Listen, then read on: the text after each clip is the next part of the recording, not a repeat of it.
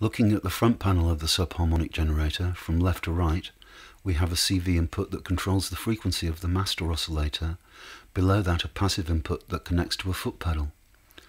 These are used to switch the subharmonic mixtures, which are displayed by the three vertical columns of LEDs.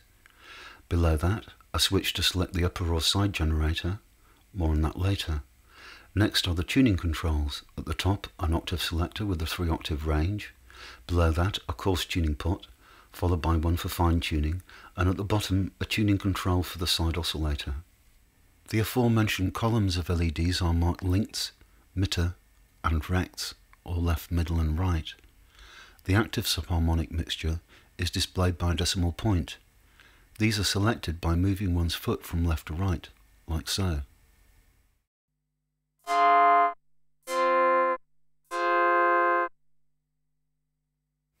Following that, a preset selector, a button for saving, and a toggle switch to audition the selection. Lastly, 4 on-off switches, output gain pots, and output sockets. So let's audition the subharmonic series. Those of you with perfect pitch may find some of the odd-numbered intervals rather problematic, and there are reasons for this. I'll go into that later. Anyway, starting at 0 we have silence, then subharmonics 1 to 32 go like this.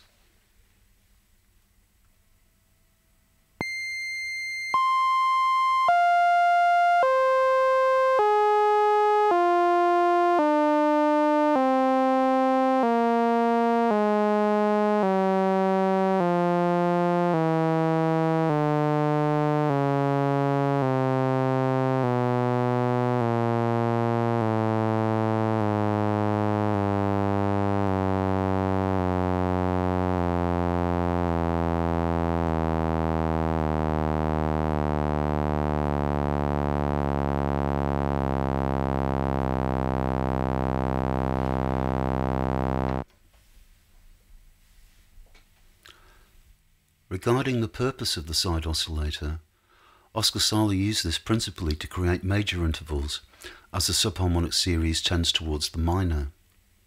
It can also be used to make the instrument more equal-tempered, if you are playing with equal-tempered instruments. Oskar Sala very often, though, made a feature of this rather Pythagorean sounding series. Anyway, if we use the subharmonics here that you see 4 and with the side oscillator 3, we can create a major third, like so.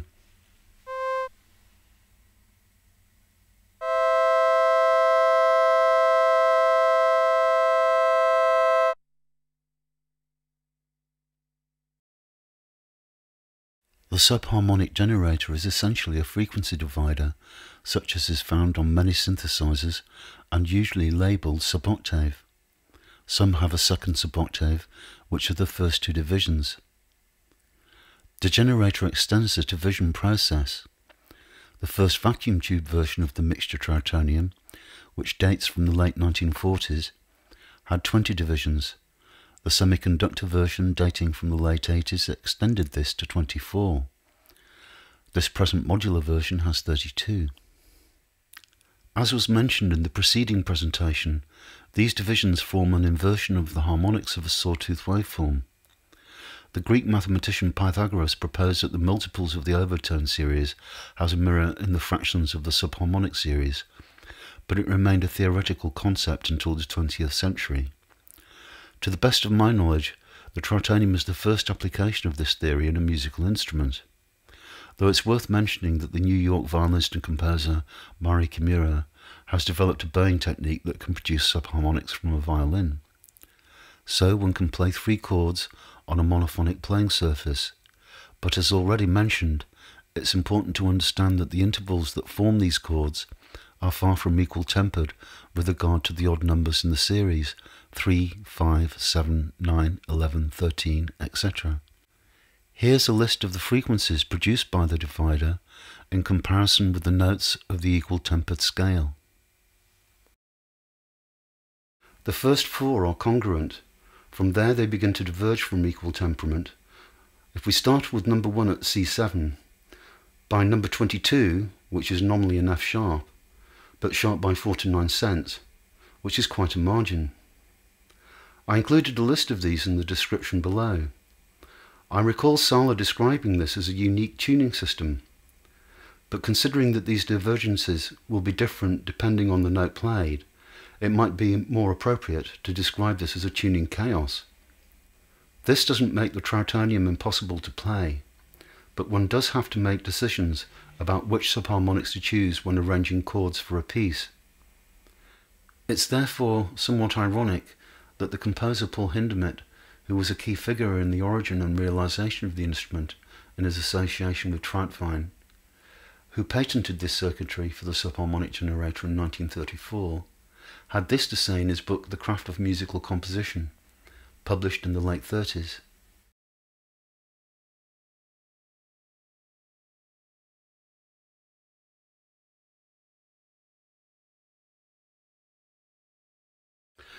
Being of a curious disposition, and as fascinated by the repugnant as the beautiful, I could not resist the temptation to construct a subharmonic waveform from discrete sine waves. The amplitude of the fundamental, or first subharmonic, is 1 to 1.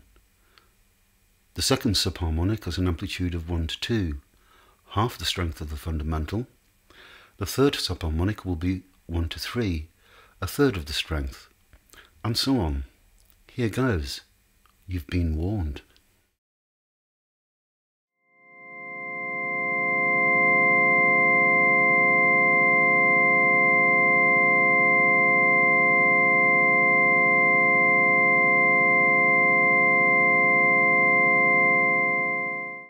These subharmonics can be combined in various ways for playing a piano-like accompaniment, bass note and chords. Here the left pedal position is number 12, the middle 4 and 5, and the right are 3 and 4.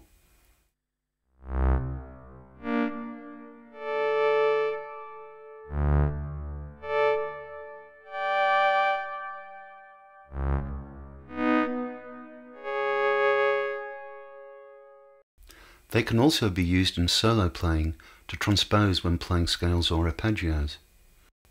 In this example, the left is 4, the middle 3, and the right 2.